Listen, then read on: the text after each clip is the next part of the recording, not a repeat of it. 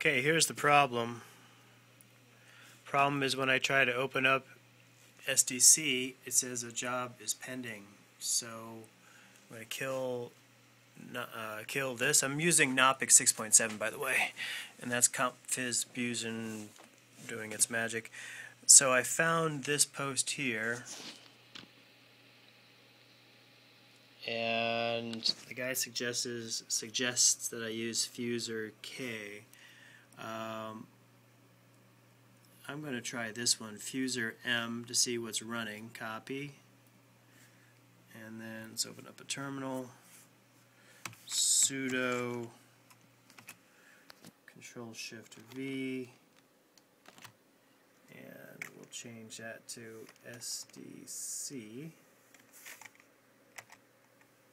Alright, now those are all the processes that are currently running on SDC, which is surprising.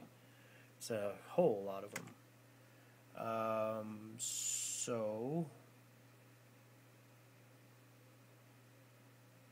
The next one is to kill it.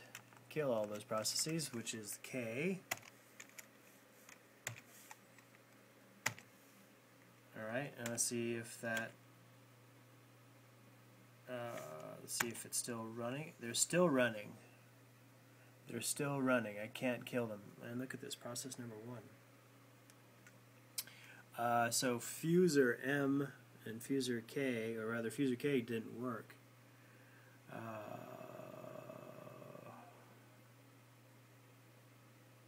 I can also PSAW. Let's try that. PSAUXW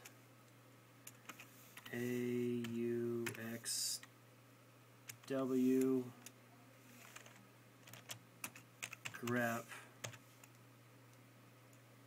1. Oh my gosh, I'm gonna grep.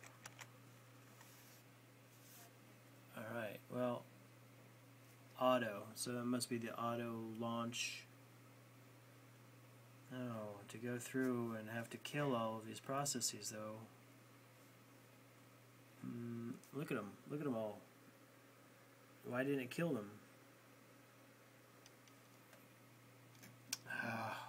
Frustrating.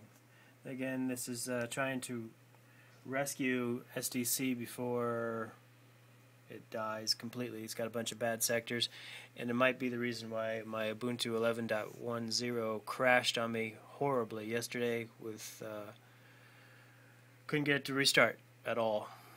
This is Knoppix. Thanks for time, and if you know how to fix this problem,